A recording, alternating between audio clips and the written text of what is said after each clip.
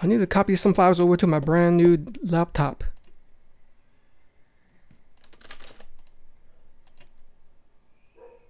Huh? What's going on? I know I entered my password, right? Oh, it looks like Microsoft disabled it for the Windows 10 Home Edition. No wonder.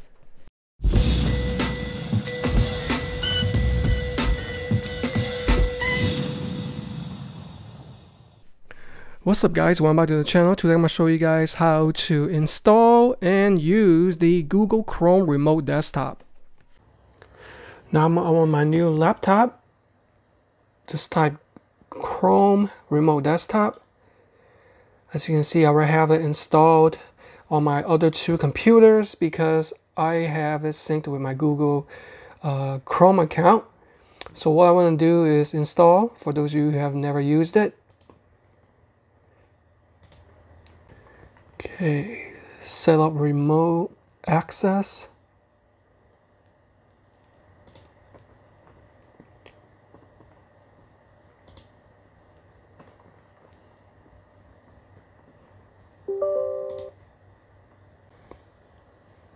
Go ahead and click on Sub and Install.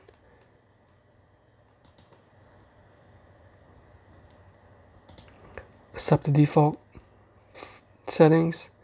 Now you're going to name your desktop computer. You can name anything you want. I'm just going to say Dell Inspiron 15 laptop. Choose a pin, any pin that you want. 6 numbers, something easy to remember. Okay, that should be good.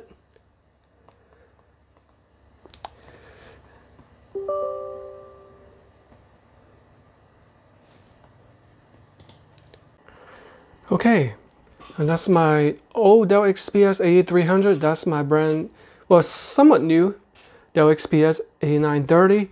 I'm gonna go here and click on the remote tab, and there you see those are the 3 remote access computers which I can use.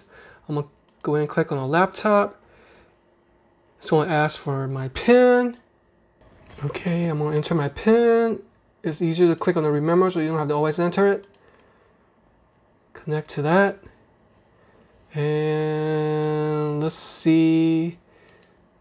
Yep, that's the wallpaper right there. See? Corresponds to my laptop. It's as easy as that.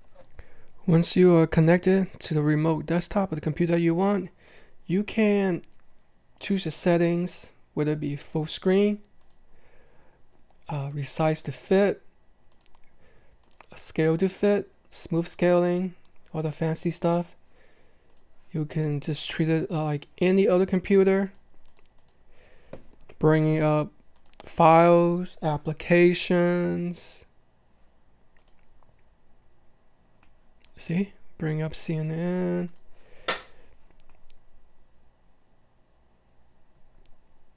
Or bring up a software like Adobe Premiere Pro. Basically, anything a computer does.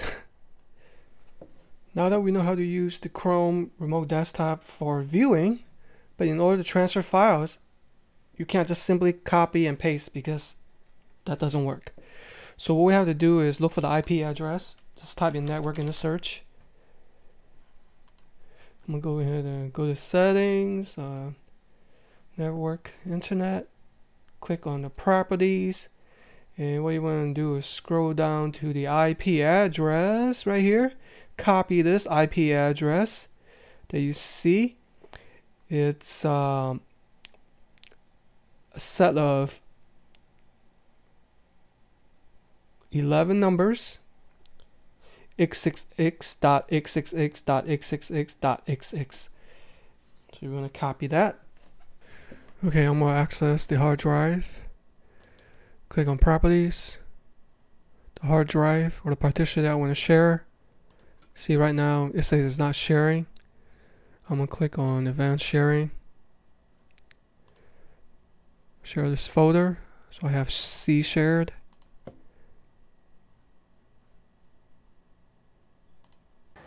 Okay, once again, I'm copying files from my Dell XPS 8930, and the file I'll be copying is called How to Deactivate Adobe Premiere Pro YouTube video right here, which is 812 megabyte, about 5 minutes.